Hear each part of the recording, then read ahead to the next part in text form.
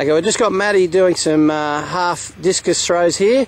He's got his front leg on top of the Bosu ball, the back toes balancing, and he's actually just pivoting and following through. As you can see, it's quite a difficult exercise. It involves a lot of body parts, balance, strength, flexibility.